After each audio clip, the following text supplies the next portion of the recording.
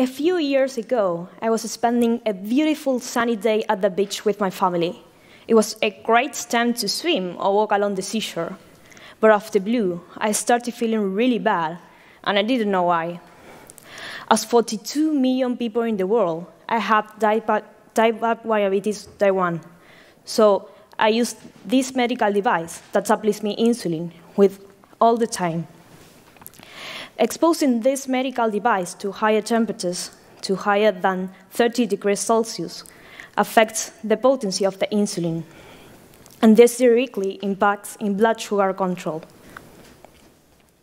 After that hot day at the beach, I realized that my insulin had been lost cold chain, and I hadn't noticed after several days had passed. From there on, I was constantly adapting if it happened again. So at the first suspicious, I would throw it away without really knowing if it actually happened.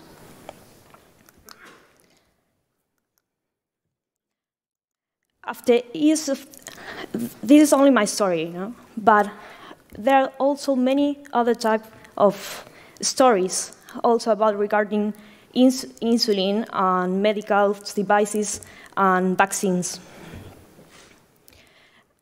I was so sad there was no solution to this problem, so I made my mission finding one. And after years of testing different hypotheses, I developed a thermochromic sensor only with this piece of paper. Let me show you. I will fold like a simple origami, then I put a drop of a thermosensitive gel that reacts only at 30 degrees Celsius, changing irreversibly the sensor's color, like this GIF. Its advantages includes that it only reacts at 30 degrees centigrade, and it only costs $0.01. It's made completely eco-friendly, it's non-toxic, and it's fully recyclable materials. And also,